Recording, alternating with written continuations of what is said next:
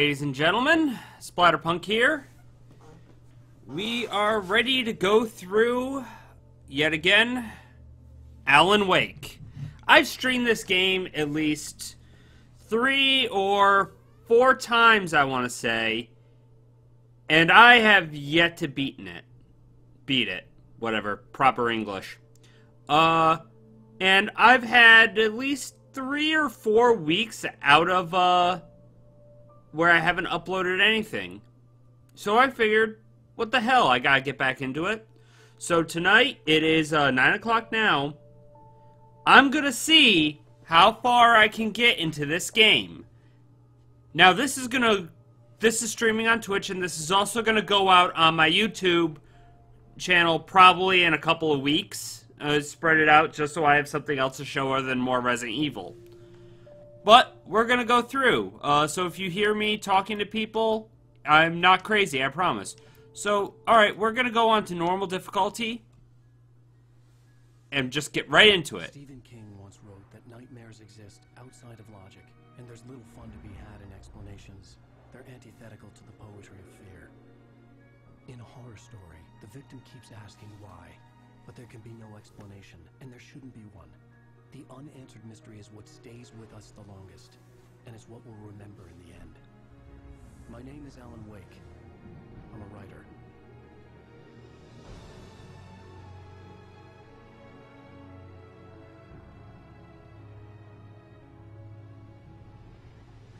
I've always had a vivid imagination, but this dream unsettled me. It was wild and dark and weird, even by my standards. So yes, it began with a dream. As stereotypical horror stories are wont to do. Following a typical nightmare pattern, I was late, desperately trying to reach my destination, a lighthouse. For some urgent reason, I couldn't remember. I'd been driving too fast down a coastal road to get there.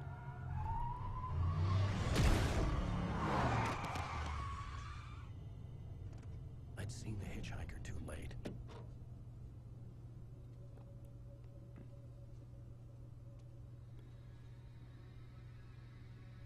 He was dead.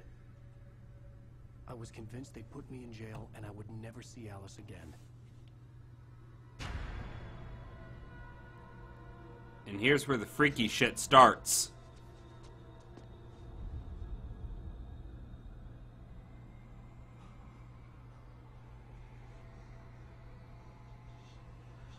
Suddenly, his body was gone.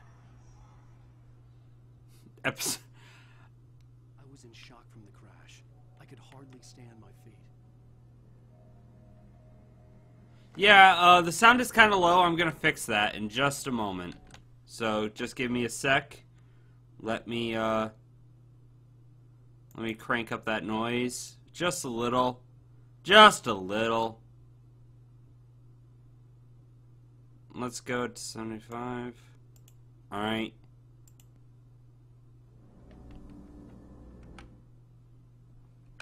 There we go. Oh, one sec. Alright, there's a little bit of an issue where for some reason, the mouse is still appearing on my screen, but it's not showing up for you guys, I don't think, so that shouldn't be a problem. Let's go to options. Subtitles, video commentary, statistics. No, that's not it. Zoom, quick to menu. Oh well, I'll just deal with the mouse pointer. You guys could go through it. All right, look up the light. No.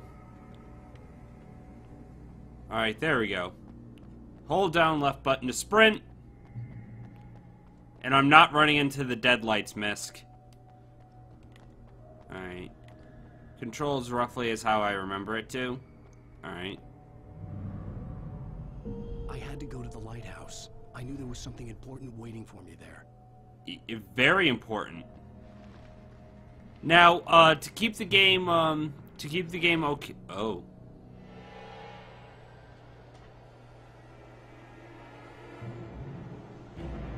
Oh, shit. You don't even recognize me, do you, Ryder? You think you're God? You think you can just make up stuff? Play with people's lives and kill them when you think it adds to the drama? Well, that's not my plan, but oh shit. Story now, and I'll make you suffer. You're a joke. There would be a single readable sentence in your books if it wasn't for your editor. You'll never publish another one of your shitty stories, 'cause I'm gonna kill you. It's not like your stories are any good. Not like they have any artistic merit. You're a lousy writer. Cheap thrills and pretentious shit. That's all you're good for. Just look at me. Look at your work. Okay, I'm not gonna lie, as someone who writes as a hobby, that's how I feel about myself. Alright. Missing. Someone in the thing mentioned art critic murderer. If I recall, there was an old Vincent Price movie. Oh no! How do I dodge? Alright, left button. Okay. Alright. Oh, okay, come on, dodge it. Oh, nope! I botched that one.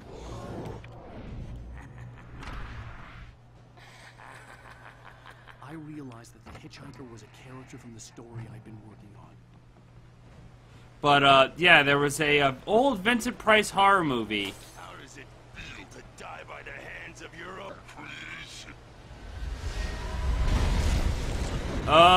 Not quite as bad as it would feel to die in a tornado, but no, there was I can't remember the name of the Vincent Price movie for the life of me, but the plot of it was he was a Shakespearean actor on stage. He got a bad review, he went crazy, and was now hunting down all the other, like, not actors, but, like, hunting down the critics who made fun of his play. I'm trying to get there, but I can't really sprint very far. There we go. Oh no, the bridge. I don't know who you are, Clay Stewart. Alright. I hope the sound is better now, guys. Oh no! Stop! No! Damn it, die! No! No! No!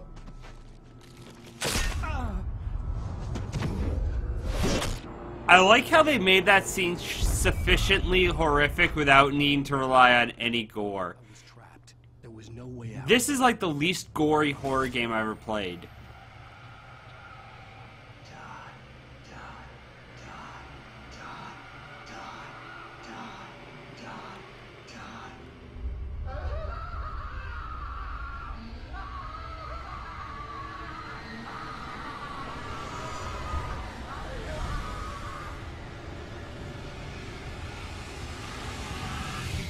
Yeah, someone in the chat mentioned that this game was, Alan Wake is worse at being Alan Wake than Deadly Premonition. Because this game, alright, both Alan Wake and Deadly Premonition. Oh, hello. Follow the light. Now we can run into the deadlights. Both of these games were based on a TV series that... You are hurt. You should go into the light. You are only safe there.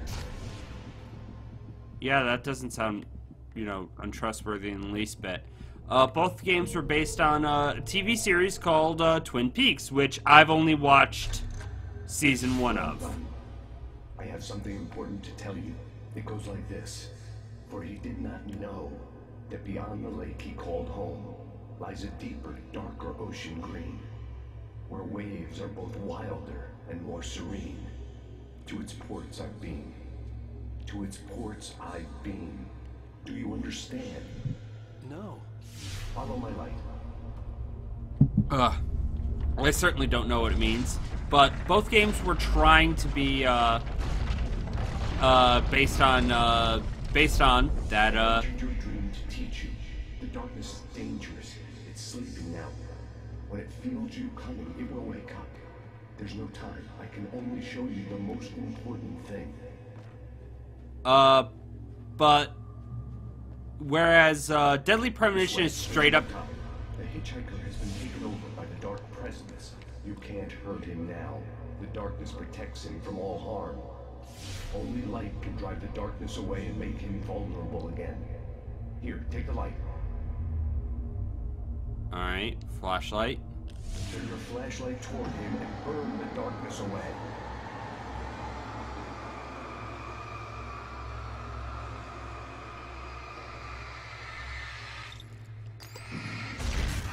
There we go.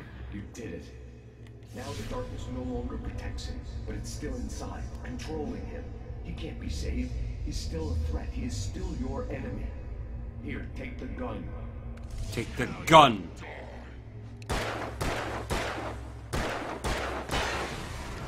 Alright, there we go. Good. You've done well. Remember what I've taught you. That is all. I will give you back your dream now. Yes, thanks for leaving me in the middle of this nightmare. In the nightmare, a terrible darkness was taking over the world. The lighthouse was the last safe place on Earth. Anyway, to finish... Let's grab more ammo. So, whereas this game is based on Twin Peaks in a little bit, like it's inspired by it, flat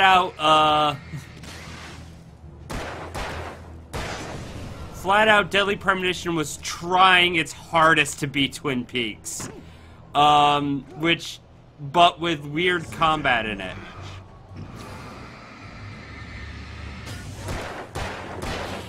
Alright. Oh, wait, hit the wrong button.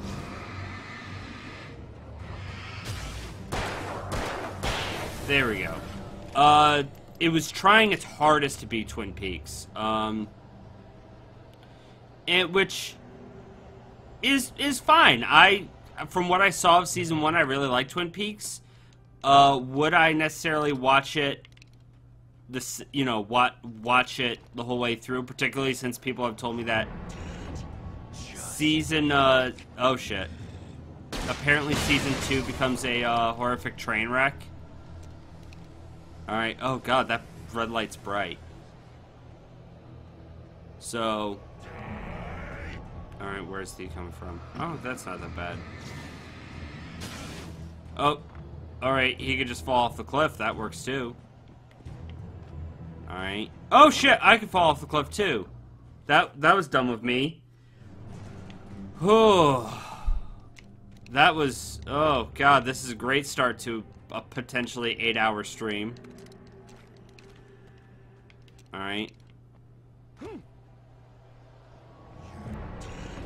Just like...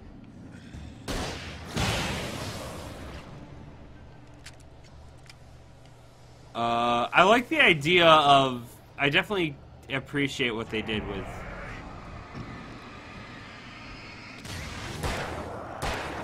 There we go. He's dead. Where's it come from? Oh, hi.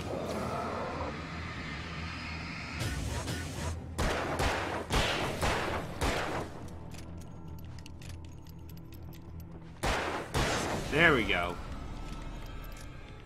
Yeah, I'm not great at talking. What can I say? I can keep this up I can say I'm not a huge fan of the constant modulation of the voice. I would rather they had kept one clean, distinct, otherworldly thing for the voice rather than constantly having the modulation go up and down. Alright, I'm just trying to... How far away is it? Oh, it's pretty far back. Alright.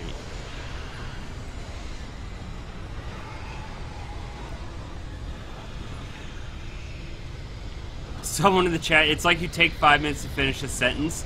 It's because I'm A, focusing on the game, and B, I don't want to overtalk the characters that are in the game in case they're focusing on the plot.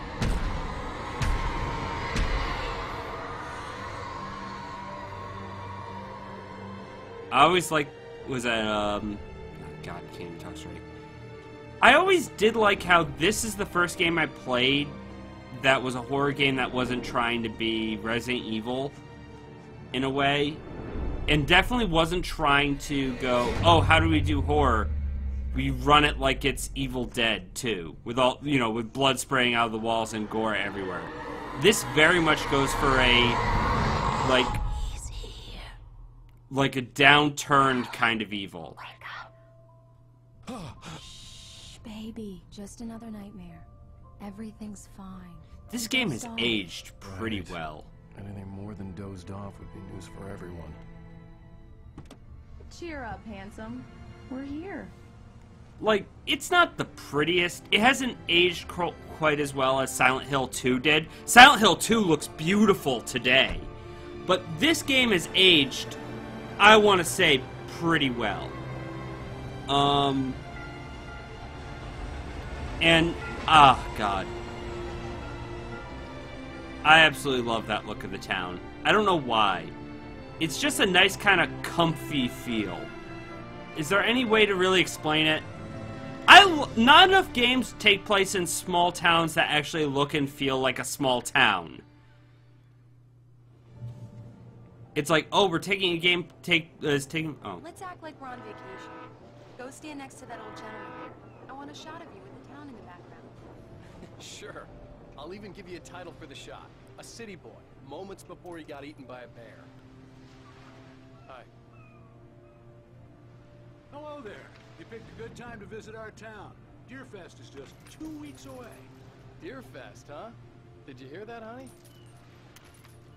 Yeah, the Deerfest point I really like, actually. Mind me saying, I'm Pat Maine, by the way. Nice to meet you. Yeah, I'm Alan Wake. I won't pretend I don't recognize a famous writer such as yourself, Mr. Wake. A pleasure. I'm an avid reader myself. I hope this isn't too presumptuous of me, but I'm the night host at the local radio station. Any chance that I can get an interview? Look, Mr. Maine, I'm on vacation. In fact, I'd appreciate it if we could keep my being here just between the two of us. I'm sure you understand. Fair enough. You can trust me to be discreet. Not a hard man to track down if you change your mind, though. I hope you two have a lovely holiday.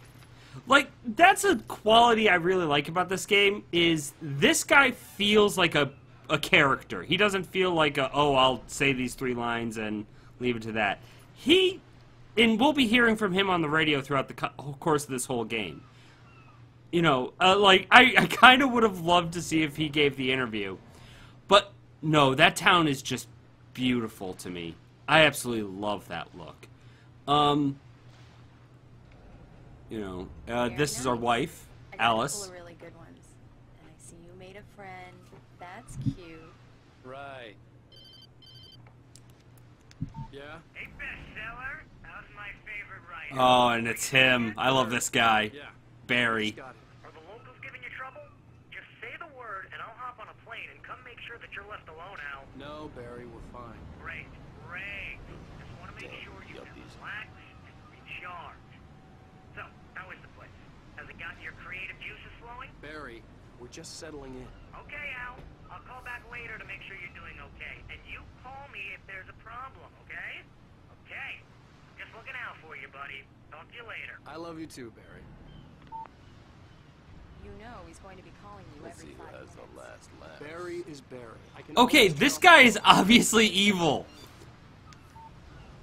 Text message from Barry. He says hi to you too. I'm not sure if you guys noticed it, but this guy was going, let's see who has the last laugh, city boy. You know, and someone mentioned that, like, every video game now, if they have a normal protagonist, I guess normal means having a badass backstory, like Elite SWAT Cop for 5 years. Like, that, Juku has a point there. The thing... Come on, Slowpoke. You get the full service here. I've made all the arrangements. I drive the car. I'll even carry the bags. All you have to do is drag your cute butt into the car and enjoy the ride. Yeah, sounds like you've got a lazy bastard for a husband. Yeah, but I got a thing for him. Come on, you lazy bastard. Let's go. These two actually feel like a couple as well. We